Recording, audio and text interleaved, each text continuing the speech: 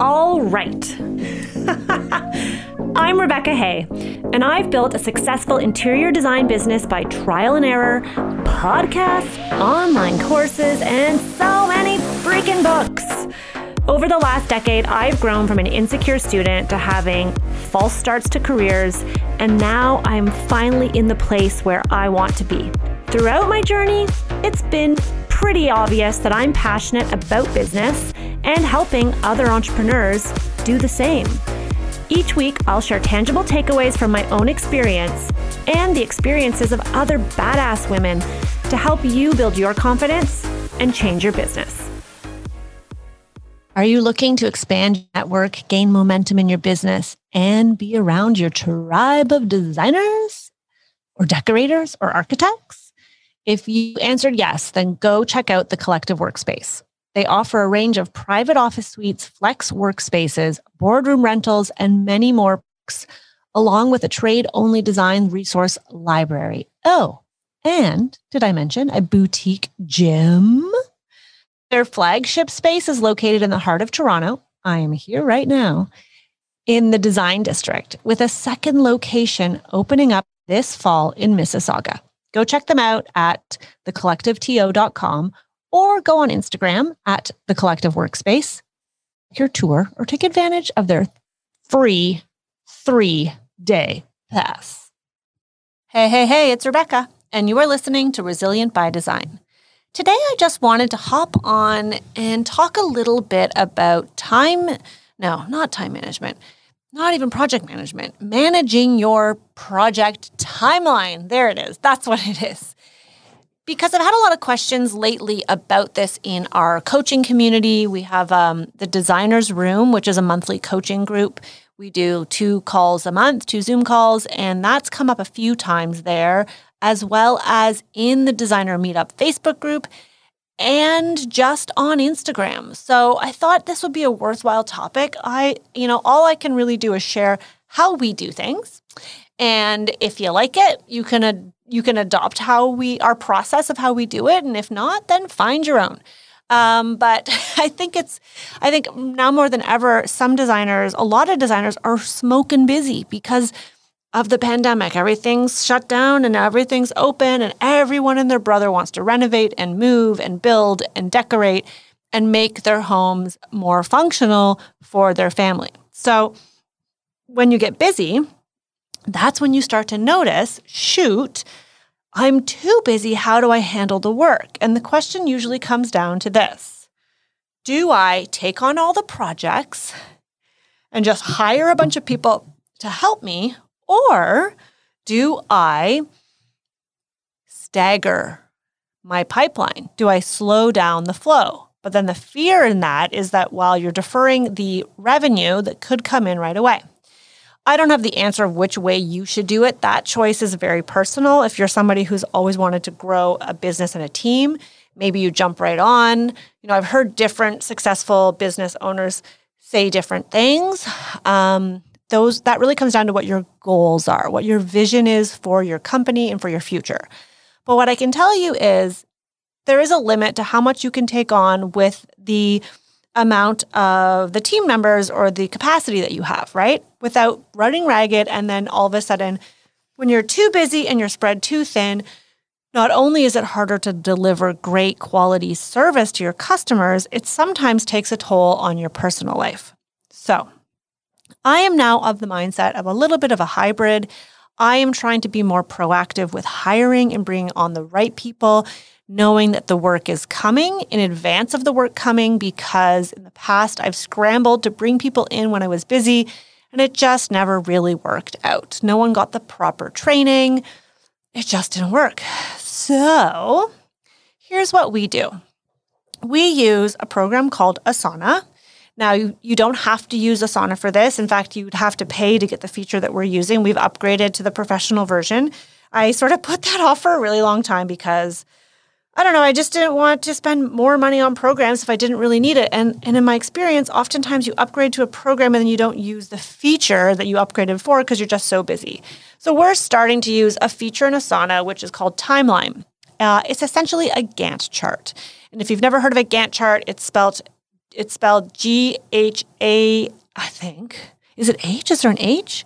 Oh, shoot, guys. I think it's Gantt, like GHANNT or GANNT. It's probably named after a person. Anyone who's been a project manager in any other industry knows of it, has heard of it. It was a relatively new term for me a few years ago, but I freaking love it. Essentially, it's a timeline, and it shows, let's say, you can look at a month or you can look at an overview of a year, and it shows a long bar from a start to an end date, and you can see how projects will overlap, and you can start to stack them up. It's hard in a podcast to express this. But it is something that we've developed and added into our process, and it's something that we look at every Monday and when we have our status meetings. So what we do, and here's what I recommend you do. You can do this in Excel. You can do this literally with a pen and paper and maybe a few different colored highlighters. If you've taken any of my courses, you know that I'm a big fan of colorful highlighters. I like color. Not only as a designer, but I think it helps the mind differentiate topics and subjects. So what we would do, our design, our process is structured in 3 phases. So, I know I talk about this a lot on the podcast. Many of you know that we follow 7 steps over 3 phases. The first phase is the project initiation phase. The second phase is the design phase. And the third phase is called implementation. We collect different fee for each phase. What that means is we try to project the amount of time it will take for each phase given the project, right? Because every project and scope of work is slightly different. And what we will do in the Gantt chart is we'll look at a new lead and we'll say, okay, 125 Roberta Avenue, I have a consultation coming up. We put the date of the consultation as kind of like the start date, and then we color in the first phase. So how long do you think, if they decide to hire us, until they sign our contract? Is it a week? Is it 2 weeks? We color that in. Then after that, and if you could see my hands right now, I'm going in a long line. I'm not looking at a monthly calendar. I find that confusing. The idea behind a timeline or a Gantt chart is to see them stacked, not on a regular calendar view. You can, if you use Asana, you can toggle between calendar view, switch between calendar view and timeline, but the timeline Gantt chart way is, for me, the best way. So, because surprise, surprise, as a designer, I'm very visual. So you do the intro. Oh my gosh, what am I talking about? Well, it is the intro, but the first phase. And then I switch colors. And for us, design is always a pink. Pinky purple, I think, is the color I've selected in Asana. And no, this podcast is not sponsored. However, I am open to having Asana sponsor my podcast. So you heard it here first, guys. If anyone knows anyone working at Asana, tell them we would love to talk. We love their product. So it would be a really easy sell. Sorry, I'm taking a sip of my tea. Pinky purple is our design phase. And then we say, okay, well, what did I say what the address was? 192? Doesn't matter. Roberta Avenue is, let's say, is a main floor gut reno. We're taking everything out. It's a brand new kitchen. It's all new furniture. And so typically a project of that scope will take us about 8 weeks to design. So then, boom, we draw the fluorescent, Asana does it for us, but you can take your highlighter and we go 8 weeks for that project to get to design presentation and then revisions. So we might tack on a couple extra weeks to include the revisions. Okay, great, phase 2. So that means for implementation, phase 3, which is essentially the construction and the ordering, that will probably start right when that's done, assuming there's no downtime. We might actually sometimes give ourselves a bit of a buffer because you know how it is. Then between actually presenting and starting, it could be a few weeks. That type of project will probably take, 4 to 6 months, right? Start to finish, finish details. So then we plug that in. And now we can see across a year that whole project. We do this with every project. And in real time on a weekly basis, we're updating those dates because things are constantly changing, as you know. Things get delayed, things get moved forward, so that you can start to see, oh, shoot, in November, we're going to be right deep into 6 projects and implementation. How are we going to manage that plus new design jobs? Maybe I need to hire a project manager or someone who's a site supervisor. Or, okay, I don't want to have 3 new design projects at the same time because our designers are going to be spread too thin. Some of them are going to be on a job site. And here, maybe I need to bring on a freelancer. That is how we start to look. And then, because the big question comes up is like, what do you do? How do you decide? Because you don't know if they're going to hire you. I plug it in as soon as they become a lead that wants a consultation, because it's potential. Not if they just email us. I'm not like plugging them into our timeline. Like that's crazy because we get lots of people emailing us that never even get to consultation, right? They don't even get to a discovery call. So, which is the very first step in our process. So so we plug it all in and we're looking at it on a weekly basis so that me as the business owner, it helps me in 2 ways. One way, it helps me understand cash flow. So I know we're going to get a big infusion of cash right at the beginning of the design phase. And then we're going to get a big infusion of cash at the beginning of implementation. So I can understand and try to maintain the cash flow. And then 2, it helps me understand, the team members that I will need, how to staff for the projects.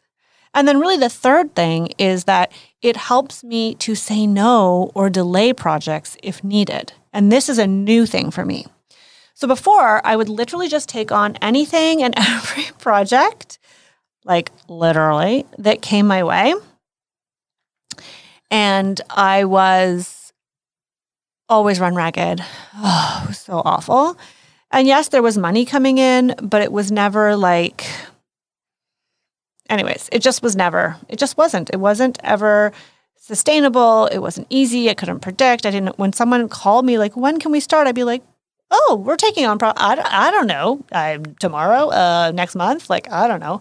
Now that I have the timeline, I look at it. And when someone calls in, I can say confidently, we're fully booked up for consultations in November. We've got 2 weeks to do consults in December, and then we shut down for the holidays. So we could do consultations beginning of December or January, let's say, as an example. And then from there, we're taking on, we have availability to start phase 2 for design projects in, end of January, beginning of February, right? So I'm telling them before they've paid the consultation to meet me, when is realistic. It doesn't serve anyone for me to say, oh, let's have a consultation. Yeah. And then we'll start right away. Because then they feel like they're waiting. I would much rather have a realistic idea of timeline. And if it doesn't work, as is the case of a recent consultation I just did, because I didn't do a good job. Well, there was miscommunication on their end as well, not really telling us where they were at within the project, because they were already well into demo when I got to the consultation. But they didn't end up hiring us because they needed us right away. And I knew I did not have the team to service it. And if I took it on, I would be so super stressed. I would have had to pull somebody on board as a freelancer that I've never worked with before and just trusted. And I've done it before that way, and it's just stressful and it's never worth the money to me. And I don't usually get the best design product because we just jump right in. We don't have time to really like pre-plan. So that's sort of, I don't know how, hopefully that's helpful. Essentially, we use the timeline, and you can do it on a piece of paper with pen and just highlight just to get a sense and put the months of the year right across the top. And then the projects are going to be down the column on the left. I don't know. One of them is X and one of them is Y. I don't remember. Don't judge me. I did drop math in grade 11 or 12. That was when we had grade 13. So guys, that's a big deal. Joke's on me, though, because you need to know math and design. Boom, boom, choo. Yeah. Anyhow, I've found it really helpful to get a good, and really, if you don't know how long it takes you to run a project, you need to do a bit of detective work and look back at some of your past projects and really thoroughly look. Say, they hired us in September 2018, and then we didn't start the renovation until March. Okay, and that project was of this size. Okay, and maybe you start jotting on a piece of paper all your past projects and just ballpark timelines that has taken in the past. And then look at it and understand, was that realistic? Was there something that was out of the ordinary that affected our timeline? Is that something I want to tighten up maybe? If I hired more people, do you think I could do it in less time? Because that's something I've thought about. I thought I would love to be able to turn around design in 8 weeks every single time, regardless of the project. But it's not always realistic if you don't have the people, right? And it's that kind of constant juggle between more projects, but then you have to pay more employees, right? So are you really making more money? I don't have the answer for that today.